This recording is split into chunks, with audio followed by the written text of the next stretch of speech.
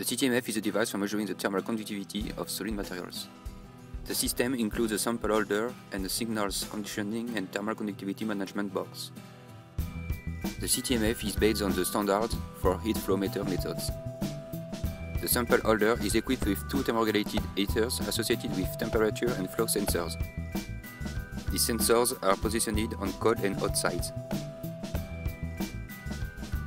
The sample to be characterized is placed between the two heaters, which induce a cold side and a hot side.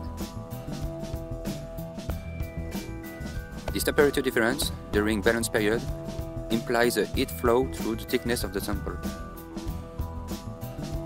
These flows and temperatures are recorded by the device, which calculates the value of the thermal resistance. The value of the sample thickness, measured using an electronic roller, allows to deduce the thermal conductivity at the end of the experiment.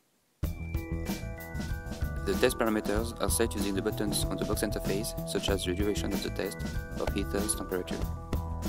Optionally, it's possible to view the different measure evolutions in real time using a computer interface.